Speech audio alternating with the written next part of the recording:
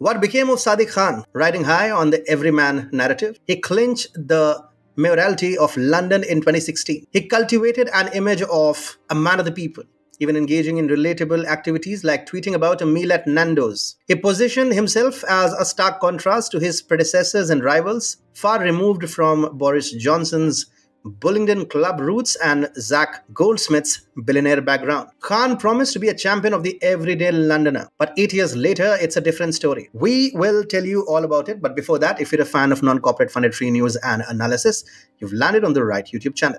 Okay? Let's begin. 8 years later, it's painfully clear that Khan's man of the people persona was nothing but a performance. The so-called champion of the working class has morphed into an elitist, outdoing even Boris Johnson. Under his watch, City Hall has been transformed into a sanctum of highbrow elitism and culture war peddling. From critical race theory to trans ideology, every trendy highbrow belief has seeped into his administration. Khan's origins may be humble, but his governance has steamrolled over the very people he vowed to defend. At the time of recording this video, London faces a critical decision at the polls, with Sadiq Khan audaciously vying for a third term. Despite a narrowing lead over his conservative challenger, Susan Hall, distressing surveys suggest Khan might just clinch it again. His potential re-election looms as a dire misfortune for London, a city already grappling with his divisive leadership.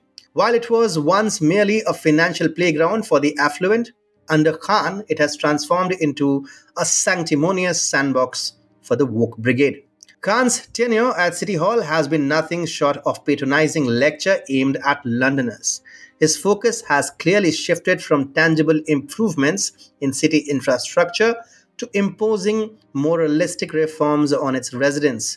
Take, for example, his patronizing Mud Take campaign, where he condescendingly urged men to police each other's behavior towards women. The campaign's undertone was unmistakably condescending, singling out white working-class men as the usual suspects of sexism. This is quintessential Khan. The disparity in Sadiq Khan's priorities is glaringly obvious and deeply troubling. While his administration zealously campaigns against sexism, allegedly peddled by sexist fellas on the pull, it shows a bewildering disinterest in the stark and deadly issue of knife crime plaguing the city. Recently, during a radio debate, when Tory candidate Susan Hall raised the alarming issue of gangs wielding machetes in London, Khan's response was dripping with sarcasm and disdain. His patronizing retort that Hall should, quote-unquote, stop watching The Wire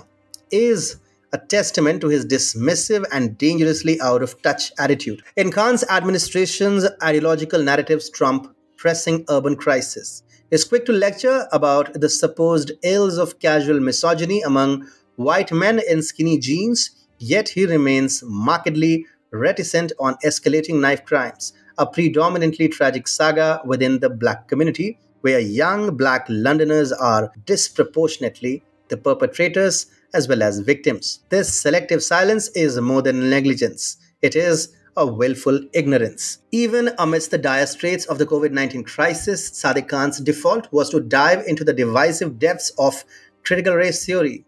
Early into the pandemic, instead of uniting London under the banner of shared human vulnerability, Khan chose to highlight and politicize the virus's disparate impact on the BAME community, which is Black, Asians, minority, ethnic. Under Khan's stewardship, identity politics have not only overshadowed but seem to override concerns for safety. His fervent adherence to what some might call the trans religion showcases this clearly. His repetitive affirmations that trans women are women, trans men are men, non-binary people are non-binary, all gender identities are valid, echo throughout his tenure, often overshadowing other critical issues. Khan's time in office has starkly revealed the hypocritical doublespeak of his administration. Proclaiming London as open for all, he subtly crafts this slogan to differentiate the so-called enlightened elites from the rest deemed to possess a closed mindset. In reality, his version of Open London is a tightly gated community welcoming only those who subscribe to his checklist of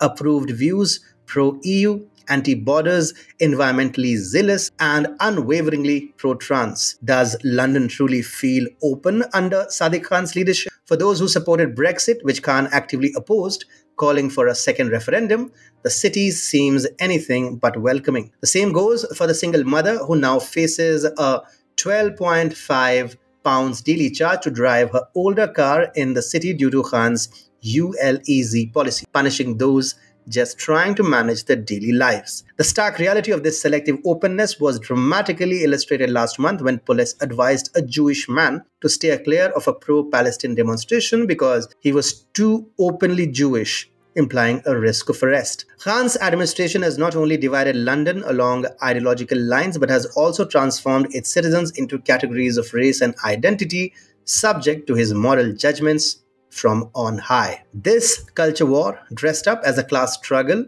showcases a city leader more enamored with imported ideologies than with the needs of his constituents. Khan needs to go.